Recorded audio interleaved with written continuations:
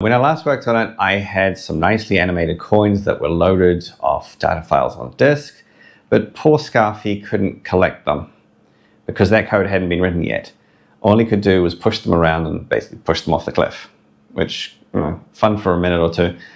So today, let's finally add the code, the interaction code, to allow Scarfy to collect the coins with a satisfying clink sound. Let's get started. So, how do we make objects interact beyond the basic physics simulation? The key is this physics object contact handler callback. So the physics engine has the option to call something every time one object touches another or stops touching another. So that's our way into interaction. Now, you'd think because Scarfy is the one collecting the coins that the most logical thing to do would be to add the contact handler to Scarfy. However, I'm going to do it the other way around. I'm going to add the contact handler to the collectible class. And the reason for that is if you add it to Scarfy, Scarfy is going to be interacting, being the player. He's going to be interacting with a lot of different kind of objects. So then the contact handler callback is going to have to check, am I dealing with a collectible? Am I dealing with an enemy, with this, with that? There are ways to do that efficiently, but seeing as we're using C++ and object-oriented programming is available, why not just get the collectible to do it? The collectible knows that it's a collectible object, so the contact handler can say, okay, have we touched an actor? If so, let's ask the actor, collect me if you can. And here's the code that does that. Here you see the collectible touched callback. First it checks if the other object has a physics object attached to it, because not all objects need to interact with other objects. Then this object is obviously this collectible, so we know that. We can do a static cast.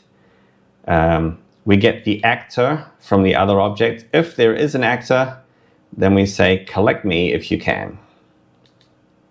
And obviously, in order to do that, we have to have a collect function that will say, if this collectible is available to be collected, then we change the state to collecting, which will change it from the default spinning animation to a collect animation if it exists. If there's a collect sound, that's satisfying clink, to let you know you've collected it, play that sound, and then return the value of this collectible. Because, you might say a gold coin is worth less than a large precious gem, for example. We're creating collectibles for them to either use as a score or as a currency. Now, obviously, that's not enough. When I first tested the code, I wrote the code, I thought, okay, yes, it's going to work. And I was shocked to see Scarfy was still just pushing the coins around. And the reason was I had forgotten with Scarfy. Where is Scarfy? Let's bring up the Scarfy code. In the code that creates the physics objects for Scarfy, I had forgotten, okay, I need to find them first. Where did I put that code?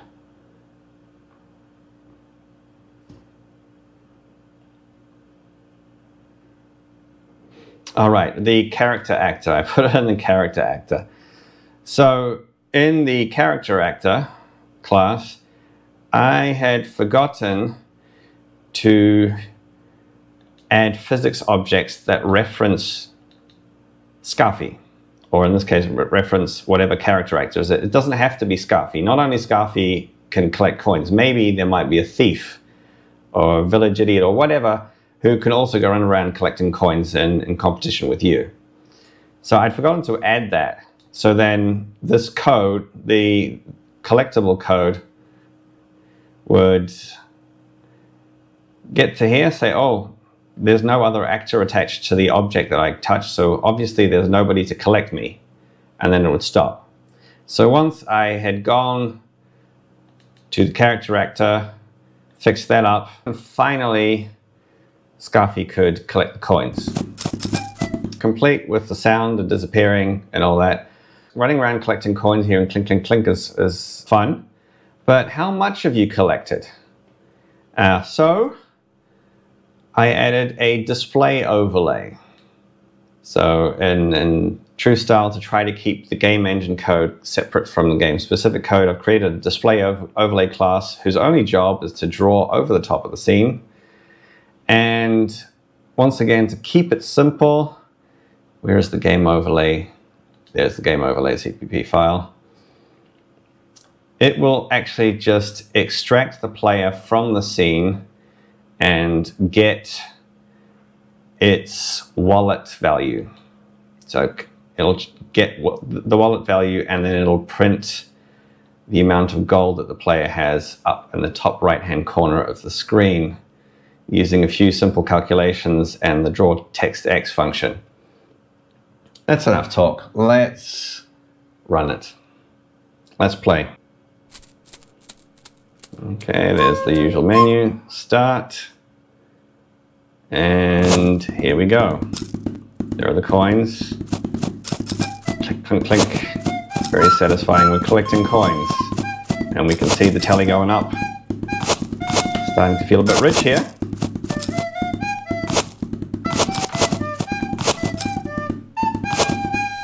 And there you go. As far as the coin collecting ability is, it's done.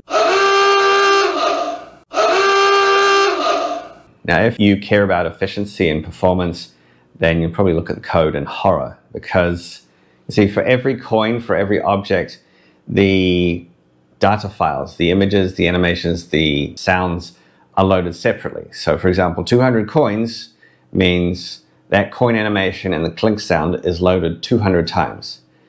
Clearly a gigantic waste of time. And indeed, you see when you click the start button, you see the delay between the menu screen and being able to play the game is getting longer and longer as more and more things are loaded. It's taking more time.